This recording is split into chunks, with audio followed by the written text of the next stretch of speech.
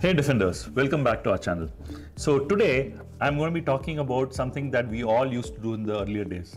We all used to install operating system on our laptops or PCs using a USB pen drive. And these USB pen drives have to be made a bootable pen drive, correct? And you also have to go change the setting on your CMOS or BIOS where you have to make it make the USB as one of the first bootloading devices, right?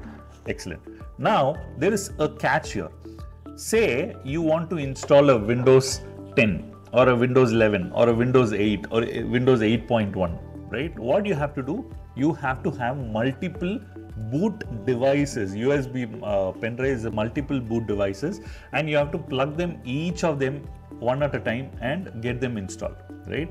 How cool it will be if you have this installation option itself as a bootloader, like a bootloader. Imagine what is a bootloader. Bootloader is a software that loads the operating system into the memory, right? When you log into the computer, it asks if you want to log into Windows or Linux or any other Kali Linux or anything like that. This option that is given to you is the bootloader, right? So there is a very interesting tool that I came across called VENTOY, right?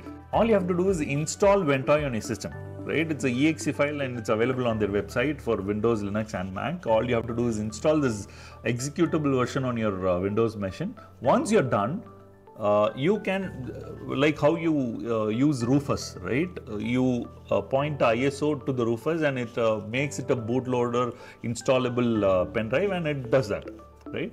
Same thing happens. So what it does, it changes something in the MBR records, master boot record, right? Now with VENTOY, that's very interesting. So after you install VENTOY and run a wizard to your pen drive, it actually changes the master boot record to an extent that all you have to do is, these days we all have a 32 GB pen drive or 64 GB or 128 GB pen drive with no issues, right? So all you have to do is just copy paste the ISO file of Windows 8, Windows 10, Windows 11 on the USB pen drive. And the interesting part is you don't need to have that as a bootable pen drive anymore.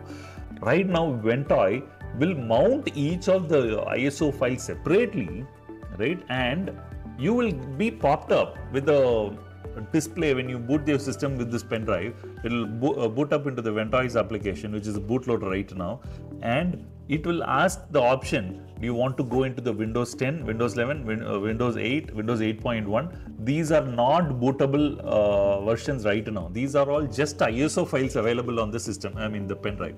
So all you have to do is just install VENTOY, have multiple ISO files, and boom, you're done. You can just add one more ISO, you have one more option to the bootloader. As simple as that, and really saves a lot of time. And the best part about this is, when you have a bootable pen drive which has an operating system inside, most time than not, you can't use it for other purposes. You can't copy a movie, you can't copy photos, images, like that. You can't do much activity. You can use it only for installation. But let me tell you, with this, all you have to do is you can put all the ISO files in one folder, and the rest of the folders you can continue using it as your own regular USB pen drive as a backup device. So you still have a multi-boot pen drive which can load any operating system, as and when you download it as an ISO file, you can just load it and you're done. Boom. Right? This will definitely be a lot of help for people who are into the tech space, especially support staffs, technical support teams, level 1, level 2 and level 3 teams, and remote support teams, etc. This definitely will come handy, right? In case you found this information useful, or in case you found this subject informative, consider sharing and subscribing. Thank you.